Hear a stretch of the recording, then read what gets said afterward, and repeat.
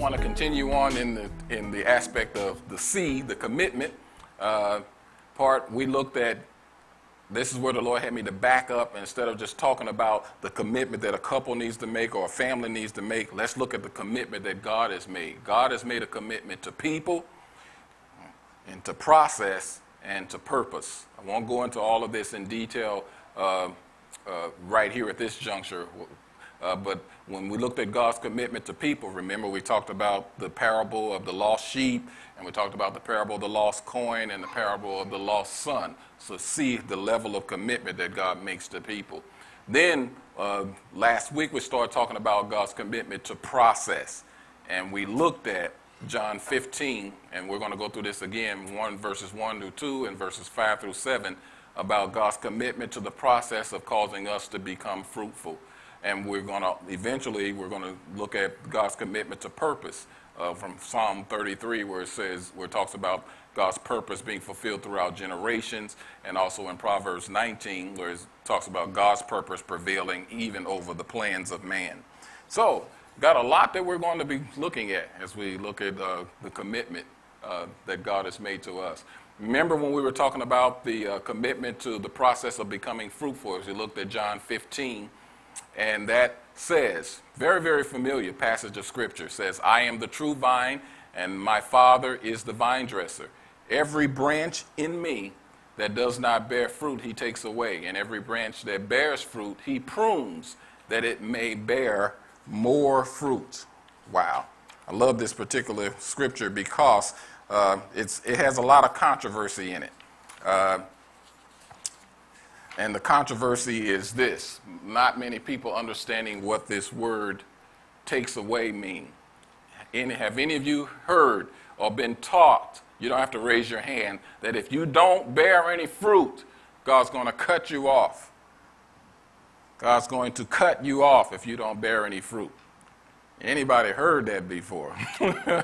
And so you can probably tell I spend a lot of time constantly refuting those arguments and those teachings, because it does not produce the confidence and the security that believers must have in order to live this life and fulfill the will of God. I put it to you, God gave it to me in this thought yesterday. Would you send out United States soldiers to go and fight for their country if they had to constantly question their citizenship every day? What soldiers would be out there fighting for this country if they didn't know from one day to the next if President Obama was going to cut their citizenship from one day to the next? Do you think we'd have a very successful Army or Marines or Air Force? You cannot send people into a war and a fight if they constantly don't know if they're going to be backed up by the country that they're fighting for. And that's what we teach some branches of the church, and many of us have been taught under some of those types of pastors and groups, that constantly our citizenship is on the line. And whatever we don't get right, again, we're cut off. So we've read this scripture, and the New King James Version says, every branch in me that does not bear fruit, he takes away, and every branch that bears fruit, he prunes, that it may bear more fruit. That word, and that's why I love going back to the Greek language, that word takes away is arie, whose root word is airo, and that root word means lifts up. It means lift up. So when you read this scripture, let me just finish this definition. A primary root, to lift up, by implication, it means to take up or to take away or away. Figuratively, it means to raise, to keep in suspense, just like they do the branches on a vine. They suspend it, they hold it up, they'll tie it to the trellis, and it's suspended and held up. So many people have really misinterpreted that particular scripture. In fact, I love going and exploring stuff on the internet, And you can see this little diagram that I found that shows a vine. Actually, see, this is how we've been taught to think of this. When Jesus said, I'm the vine, you are the branches, see these branches, see these things extending off to the side? We have been taught to think that these things extending off to the side are the vine, and these little shoots are the branches. And so when these little shoots are not producing any grapes, any fruit, you cut it off. But here is what the scripture means. I love the diagram. The vine is this. Actually, the whole thing is thought of as being the vine, but in particular, Jesus was really referring to, I'm the trunk. I am the part from which all of these longer part, the branches extend.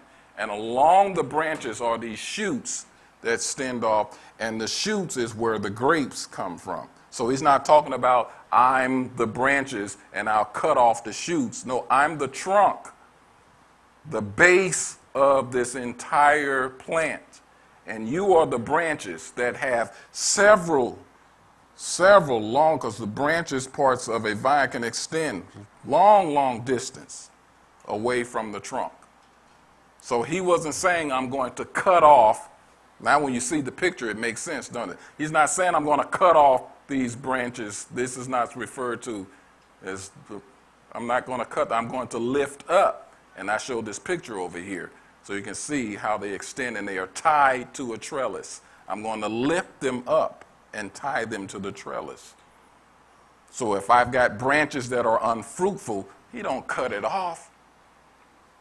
There's very little chance that an entire long extended branch, the entire branch would be unfruitful. You're going to have grapes along the entire branch.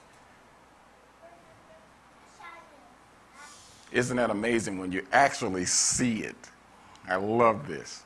So he wasn't saying I'm going to cut it off. He said I'm going to lift it up. I'm going to move it. Wow. The root word airo has basically, it has four basic meanings. It means to lift up or pick up. Number two has a figurative meaning. It means to lift up, like lifting one's eyes or lifting your voice. Number three definition, to lift up with the added thought of lifting up in order to carry away. And the fourth definition is the one that that the scholars and most of the people picked up on. That means to remove. And even then, when it's saying remove, from a vine dresser standpoint, he's not meaning remove the branch. I'm going to remove stuff off of the branch. Anything that's keeping this branch from being fruitful, I'm going to remove it. Woo! Doesn't it free you up today? Lord, you're not looking for every reason in the world to cut me off. This is what keeps believers constantly in this state. Am I saved? Am I not? Am I okay? Am I going to heaven? Am I going to hell? And that's because we take these words and they'll add English definition, or they'll take one definition of four-part meaning words. Actually, this was describing an entire process. Jesus was talking about an entire process. Isn't that great to see that? So, I guess, let me back up before I get to this next part. I must read this. Many scholars interpret the word ire as lifts up in this verse. They note that in at least 8 out of its 24 uses in John, the same term is used with the sense of lifting and not in a judgmental way. The same word was used in various places in John, and the same term is used. It's always used in the sense of lifting things up, not judgmental. This was never meant, when Jesus made this statement, this was never meant as a statement to be judgmental, that I'm pronouncing a final verdict upon someone who is not producing. This was meant to be a word of encouragement. If a branch is unfruitful, I'm going to lift it up. God's not going around looking for every single excuse and reason I can to cut people down and cut people off. Wow. I just thought I'd repeat this one again today, because sometimes it's good to just to hear it again. To hear it again. Jesus said, my Father is the vine dresser. I saw this video clip of a pastor who went to go visit a vineyard, and he visited a master vine dresser. And the master vine dresser said, even when the pruning season takes place, and that's not all the time, he said pruning only takes place in between January and February.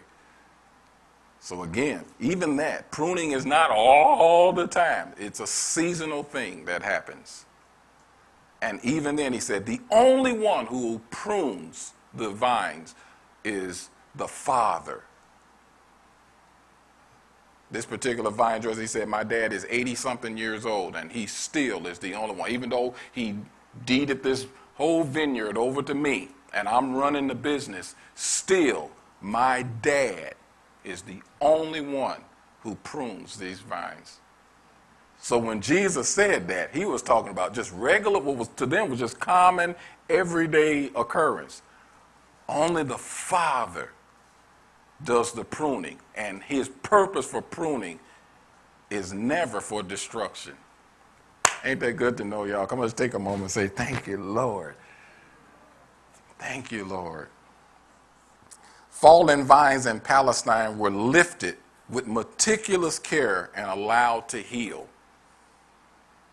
You got to understand the context in which Jesus was saying this. In Palestine at this time, there was just a normal thing that when vines fell, that they would carefully lift them and put them back up on the trellis and tie them back up.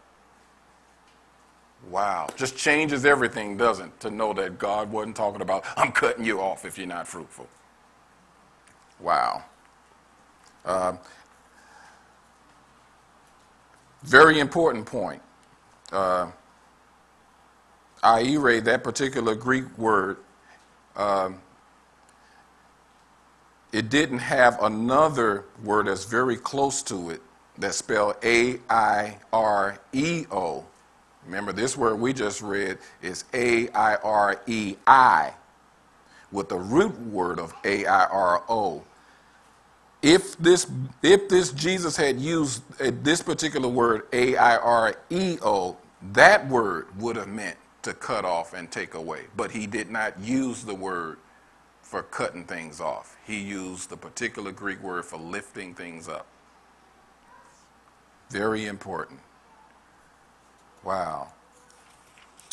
So I know it brings the question when you hear a pastor say something like this. So what about the next part of that verse where he says, and I'll read it, I am the vine, you are the branches. He who abides in me and I in him bears much fruit, for without me you can do nothing. If anyone does not abide in me, he is cast out as a branch and is withered, and they gather them and throw them into the fire, and they are burned. The word abide, just for starters, the word abide means it's a three-part word. It means to become one, to continue in, and dwell. To become one, continue, and dwell. So he who becomes one with me, continues in me, dwells in me, and I in him, bears much fruit. For without me, you can do nothing. If anyone does not become one with me, got to catch the significance of this, because we're not talking about a person, which we've always been taught that this is talking about somebody who got saved and then got cut off. No, Jesus ain't talking about somebody who became one with him and then gets cut off. If anyone does not become one with me and continue in me and dwell in me, then here's the key. He is cast out as a branch. Doesn't mean he's a cast off branch, because you was never part of me. That's why then the phrase changes and he says he becomes cast off as if though he was a branch that's withered. Because unfruitful branches are not withered. Very important. Hope you're catching what I'm saying. Unfruitful branches are not withered. They're just unfruitful. Why is a branch withered? Because it has no life. A withered branch has no life. That's why it's withered. An unfruitful branch has life. It just ain't doing what it's supposed to do. So when he says, if anyone does not abide in me, he is cast out as a branch and is withered. This is someone who has never been a part of the vine. Because abide means to become one with. You've never been one with me. You've never dwelled with me. That's why the Lord, even in the day of judgment, and there will be people who will stand before him and say, I did this in your name and that in your name. And the word of the Lord is, depart from me, you workers of iniquity. What's the phrase? I never knew you. And the word knew is not head knowledge. It's the same word knew that's used when it said Adam knew his wife. Personal, intimate relationship. I never knew you. Wow. Isn't that confidence? Gives you confidence. And I'm not in that position. You got to see yourself. I'm not in that position. I'm not someone that does not have any relation, that's cut off from God. And even when there are seasons and times that I'm not bearing fruit like I'm supposed to, that doesn't cut me off. What he does is he lifts me up. He puts me in the position to make me fruitful. And all the time that lifting we don't like. We don't like the lifting because he starts making it uncomfortable for us. Because just like those plants, you're used to being in a certain position, growing a certain way, and having things be a certain routine and all that, and God just messes it all up. You ain't being fruitful at this job, so what I'm going to do? I'm going to let them fire you, and I'm going to move you. God, not my job! Hear me clearly today. Sometimes God's been moving us and doing stuff and we didn't understand. He was fulfilling this scripture. He was moving us on the vine. He was moving us on the trellis so that we could become fruitful. We weren't bearing fruit where we were. And so he had to move us. Even for those of you that are now coming to Urban Life Church, you know why part of the reason why God has moved you here? Stop bearing fruit where you were. Or your time of fruit bearing was over there. And he wanted to move you to another place to bear fruit. So what does he do? I'm going to move you. I'm going to shift you on the trellis. And I'm going to tie you up there. And this is uncomfortable. This ain't what I'm used to. You find yourself saying, this is weird. I don't like this. But I got to do this. Why? Because I need to position you to where you're going to be fruitful. Thank you, Lord. Isn't it so good to know that's what Jesus was talking about? We make every single issue, and that's what I know that we've done it through the years. I've been guilty myself as pastors. We made everything an issue of whether people are going to heaven or hell. And this was not even a discussion about heaven or hell. He was talking about fruitfulness coming forth out of his people and the lengths and the depths that I'll go to get my fruit. Because God is committed. He's committed to people, and he's committed to the process that he will take us through in order for us to bear fruit. Wow. So you need to hear this clearly. Make a note for yourself somewhere. It's not failure to bear fruit that causes removal. It's not failure to bear fruit that causes removal. It's failure to abide. Failure to abide, which means failure to become one with Christ, that causes removal. Wow. Unfruitful branches are not withered. Only disconnected or never connected branches are withered. Oh. Make a note for yourself. So now I know. So I don't have to worry. He doesn't want us worried and concerned about whether we're going to heaven or not. You probably hear me preaching this for 20 years if the Lord say the same. If I'm still here and we're all still here. If Jesus hadn't come back by that time. But I'll keep constantly preaching about the confidence that God wants us to have in him. He's confident in us. I'll show you that in a minute. But I wish that we as pastors would stop preaching to the fear of believers that they're going to be cut off. and start addressing the reality that here's the way the Lord expresses it throughout Scripture. You're either in or you're out.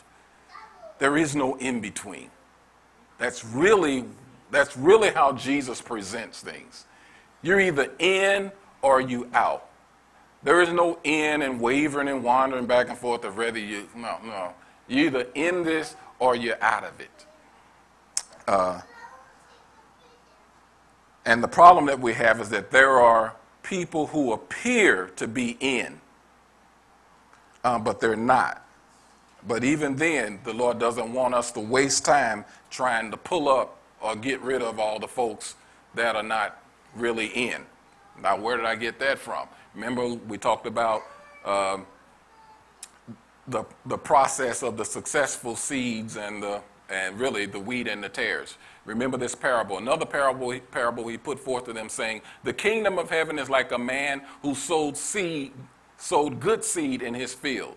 But while men slept, his enemy came and sowed tares among the wheat and went his way. But when the grain had sprouted and produced a crop, then the tares also appeared. So the servants of the owner came and said to him, Sir, did you not sow good seed in your field? How then does it have tares or weeds? He said to them, An enemy has done this. The servant said to him, Do you want us then to go and gather them up? But he said, No, lest while you gather up the tares, you also uproot the wheat with them. Here's an important thing to understand. Listen to this phrase. Let both grow together until the harvest. Let both grow together until the harvest. Why is that important? Because God is so confident in the seed that he has sown. He did not intend for us to build ministry based upon trying to go and get out all the tares. And he didn't intend for us as believers to constantly be wondering, am I a weed or am I wheat? Which one am I? Am I going to be uprooted when God makes it? No, you were sown into the field. His. Now, where am I getting that from? Because in Jesus' explanation, Jesus said, Then Jesus sent the multitude away and went into the house, and his disciples came to him, saying, Explain to us the parable of the tares in the field. He answered and said to them, He who sows the good seed is the Son of Man. The field is the world. The good seed are the sons of the kingdom. I'm talking to the sons of the kingdom today. Okay, I can say sons and daughters. That's why I made that statement that you're either in or out. You're either a son of the kingdom or you're not. So he didn't want you wondering, am I going to be pulled out as one of the tares? But the tares are the sons of the wicked one. So you're either one or the other. You're not a son of the kingdom always wondering, am I going to be switched and turned into a son of the wicked? I'm going to slip and fall and become one of the sons of it. No, here's the parable. The Lord sows sons of the kingdom into the world. And the enemy sows his wicked sons.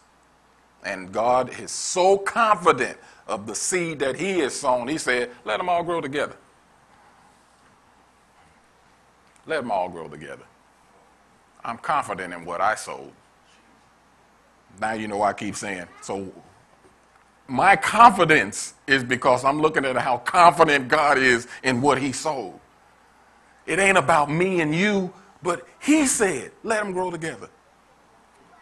So that we don't have to be afraid of what's going to happen at the end when the separation and the distinction is made. Aren't you glad today? Come on, say, praise God. Verse 39, the enemy who sowed them is the devil. The harvest is the end of the age, and the reapers are the angels. Therefore, as the tares are gathered and burned in the fire, so it will be at the end of this age. The Son of Man will send out his angels, and they will gather out of his kingdom all things that offend, and those who practice lawlessness. What does that say? That's why I love reading the word. The Son of Man will send out his angels, and they will gather out of his kingdom all things that offend and those who practice lawlessness, and will cast them into the furnace of fire. There will be wailing and gnashing of teeth. Then the righteous will shine forth as the sun in the kingdom of their Father. He who has ears to hear, let him hear. Wow, aren't you glad to hear the word today? Thank you, Lord. So God is so confident of the success of his seed that he's not worried about what the enemy has sown into his field. God allows the wicked to grow side by side with what he has sown. Don't waste time and energy trying to get rid of the weeds that are growing around you, because harvest day is coming. Another word is expressing it, because judgment day is coming. Separation day is coming. But he doesn't want us worried about the separation day. What's the separation day about? Some of you were here when I talked about this a little bit more in depth on our New Year's Eve celebration. Romans, the 14th chapter. Let me get to that.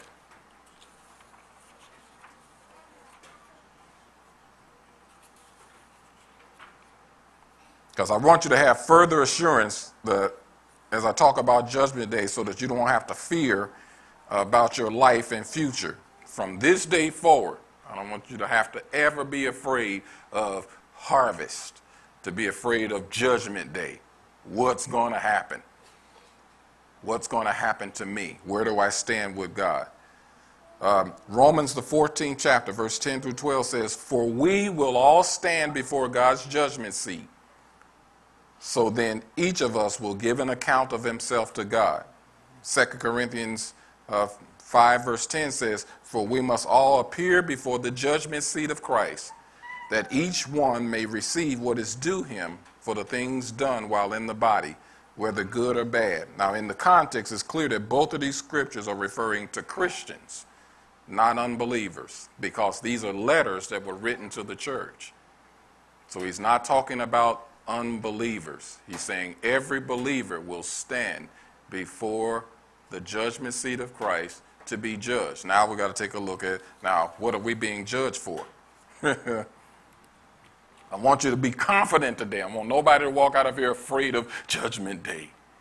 What's going to happen on Judgment Day? Am I going to make it into heaven or not? What is the judgment for believers at the end? The judgment seat of Christ does not determine salvation. The judgment seat is not about determining if whether we make it into heaven or not. That was already determined for us by Christ's sacrifice. That's already been determined. That's already been determined by Christ's sacrifice. 1 John 1:2. He is the atoning sacrifice for our sins. And not only for ours, but also for the sins of the whole world. Everybody familiar with this scripture? "For God so loved the world that he gave his one and only Son, or only begotten, that whoever believes in him," what does it say? "Shall not perish, but" what? "Have eternal life to life." That's guaranteed. That's his word. So what are we standing before the judgment seat of Christ for? Here's Paul writing to the church of Corinth and saying, now we all going to stand before the Lord. And he's talking to believers.